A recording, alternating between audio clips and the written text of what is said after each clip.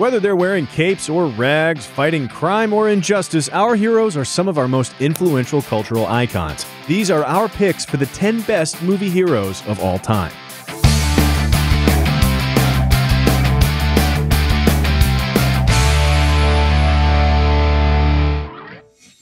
Kicking us off at number 10, we want to first ask ourselves what makes a good hero. And sure, we could just rank them based on the broadness of their chest, the prominence of their jaw, and the fervor of their fandom, but that's not how we like to do things here at CineFix. So we broke them down into flavors, and the first one up is the extra powerful Ubermensch. This is your Hercules with his son of Goditude, it's Sherlock Holmes and his superhuman intelligence, and it's RoboCop and the Terminator with their robo-invincibility. It's Moses and Leon and Indiana Jones, all of whom have just a little bit of the secret sauce. It's also every single superhero pretty much by definition. It's your ultra-capable secret agents, Jason Bourne, Ethan Hunt, and it's our number 10 pick, Bond. James Bond. Everybody wants to be James Bond on some level. He's cool without the effort, he's deadly without the noise, he's invincible without the magic. And that's kind of the crux of why this whole hero thing works. We want to be him, and when we watch him on screen, we almost kind of get to. Filmmakers go to a lot of trouble to make sure we identify with their heroes, which basically means that they fire up our empathy and mirror neurons so that we start to feel how they feel. And how can it get better than feeling like James Bond? He can get any woman, defeat any man, go anywhere, do anything, and wear a tuxedo like nobody else. When you watch James Bond, you get to spend 2 hours as a motherfucking super spy. It's pure wish fulfillment, and it gives audiences a glimpse of the kind of power that a hero like Bond wields, and it feels fantastic, which is why we love watching him. Sometimes it's not about the feeling of being awesome so much as it is about the rush that comes with hard-won success. Consider the bootstrap hero. In the beginning, they could be a nobody, a novice, a bump, but they want something so goddamn badly that they're going to do everything in their power to come out on top. By the end of the film, sitting there watching a projected version of yourself conquer the world despite all odds, you walk out of the theater feeling like you could do anything. Think Clarice Starling from Silence of the Lambs, or Shoshana Dreyfus from Inglourious Basterds, or Inigo Montoya from The Princess Bride. But for our number 9 pick, the hero that makes us feel more like we're on top of the world yelling, "Adrian!" than anyone else is Rocky. He pulls himself out of the gutter by sheer force of willpower and training montages alone. It's a uniquely American message that anyone can be a champion, and no one is more lovable at it than Mr. Balboa. Except maybe Stallone himself, who pretty much did this in the making of this movie, writing and starring his way to the A-list. It's a rags to riches tale, and we love to live it with him, which is why it makes our list. To quote Shakespeare, not everyone is born badass. Some have badassery thrust upon them. So for our number 8, we're looking at the everyday hero. They combine the same humble beginningsness and overcomeitude of the bootstrap hero with the victimhood and accidenticity of someone who didn't even want to be here in the first place. This is John McClane and Katniss Everdeen and The Dude and Sarah Connor. It's Fargo's Marge Gunderson, Washington's Mr. Smith, and 127 Hours' Aaron Ralston. And we don't want to forget a single one of them. However, our favorite version of this hero and number 8 pick is Ellen Ripley from the Alien series. Get away from her, you bitch! As a viewer, she's incredibly rewarding. Watching Ellen seems to say to us, you could do this. You could overcome this alien bitch. And Ellen, unsuspecting, day job, mid-tier, every woman, could be any of us. We can watch Sigourney Weaver and see parts of her character inside us and parts of us inside her character. Have you ever walked away from a film like Alien thinking, as strange as it is, I wouldn't mind an adventure befalling me like that. I might even enjoy it. I'd like to have something like that happen to me so I can be a hero too. Well, it's thanks to Ellen Ripley and everyday heroes everywhere that you get to experience that particular brand of escapism. Of course, some heroes seem to save the day no matter how hard they try to fail. It's almost like they can't not win. We like to call these types the accidental hero, the man or woman who saves the day by virtue of well-timed clumsiness and a dash of luck. They're usually found in comedies. Think The Three Stooges, Inspector Clouseau, and Forrest Gump. They're a blast to watch because they always seem to pull it off in the nick of time, whatever it is. And Buster Keaton played a pretty damn good version of this, but for our number 7, it's hard to beat our favorite lovable vagrant, the Tramp.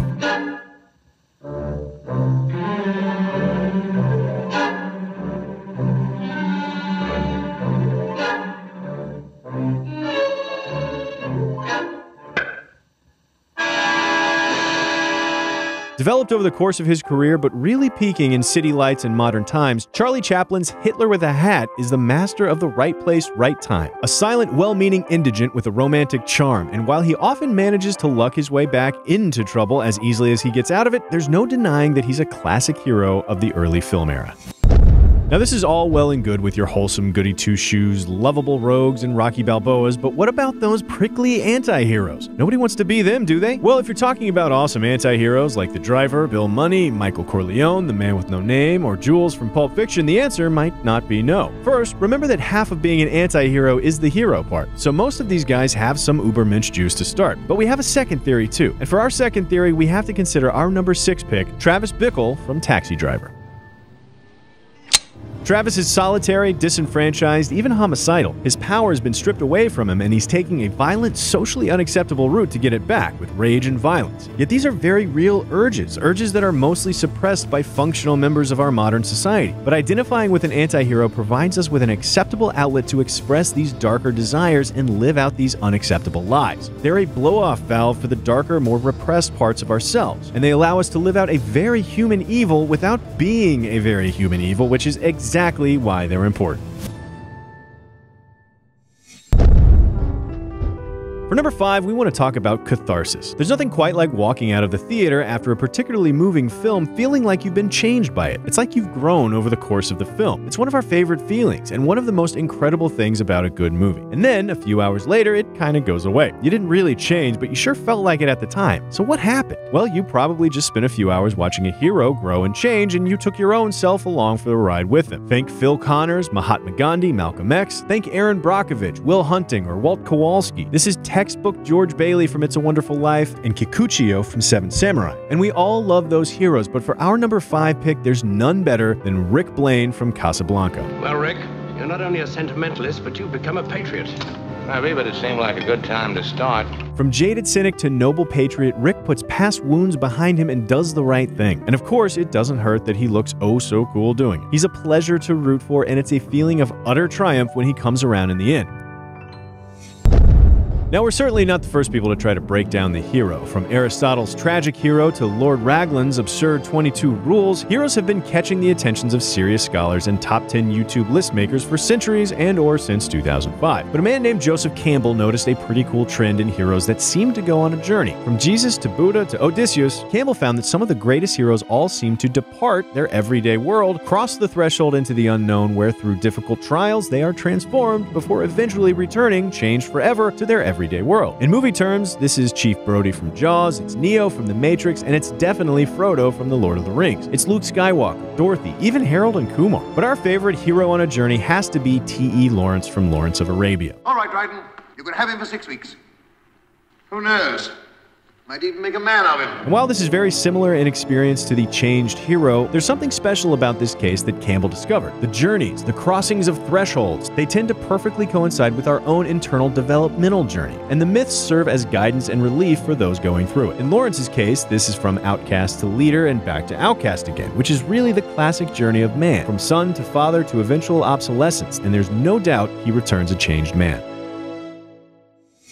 Heroes clearly spend a lot of time providing wish fulfillment on a personal level, but for our number 3, we'd like to honor heroes that seem to be more about cultural envy than anything. When bad things happen, we tend to conjure up heroes we wish could save us, and when this happens on a national level, icons emerge. Consider Brian Mills' showdown against Arabs amidst the 2008 U.S. political landscape, or American Sniper's portrait of a 21st century American war hero. Harry Callahan was a strong, violent ward in the face of 70s urban crime. Aragorn is technically the fantasy version of a hard counter to German fascism, aka Mordor, and Rambo was a reclamation of American masculinity after failure in Vietnam. Think of V in a British context, Lester Burnham in a suburban context, Mr. India in an Indian context, and Godzilla in a post-bomb Japanese context. They're all really fascinating, but for our pick, it's hard to beat Superman. Hey, Jim! Whoa! Excuse me.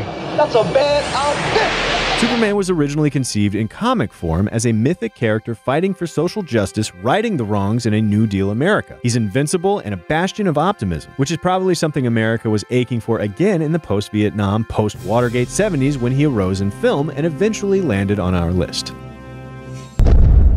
Closing in at number 2, there's another kind of godlike ubermensch that doesn't include superpowers or super smarts or super gadgets. This is the moral superhero. They might not be able to leap between buildings in a single bound, but they always know to do what's right. There's Zorro and Abraham Lincoln and Atticus Finch and juror number 8, but for our number 2 pick, could it be any other than Robin Hood himself? By what right do you interfere with the king's justice? I have better right than you have to misuse it. Is there anything cooler and more enduring than the hero who steals from the rich and gives to the poor? Maybe a pair of green tights, if we're being honest. Watching him, identifying with him, is an opportunity to be on the right side of something. We get to rail against an evil that is clear and plain to see, and far simpler than the shades of gray that color our daily conflict. It's thrilling and self-affirming and actually has a good message, which is why we're happy he's the second to last on our list.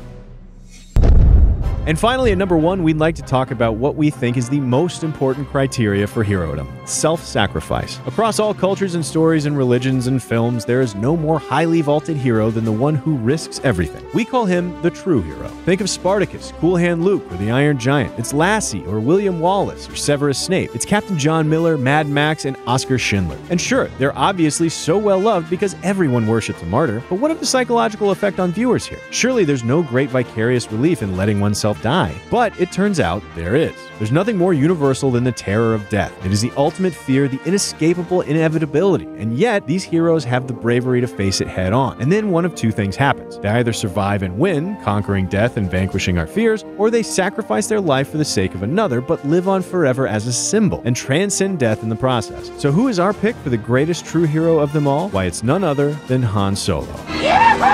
We hardly need to explain why. He could have stolen almost any other category on this list. He's a super-heroic everyman and a changed anti-hero, and he risks his neck and his ship many times over to show for it. Hell, he practically dies and comes back, which makes him sort of an intergalactic Jesus. And he knows we love him, which is why he's our pick for the best hero of all time. So, what do you think? Do you disagree with some of our picks? Do we leave out one of your favorite heroes? Let us know in the comments below, and be sure to subscribe for more CineFix Movie Lists.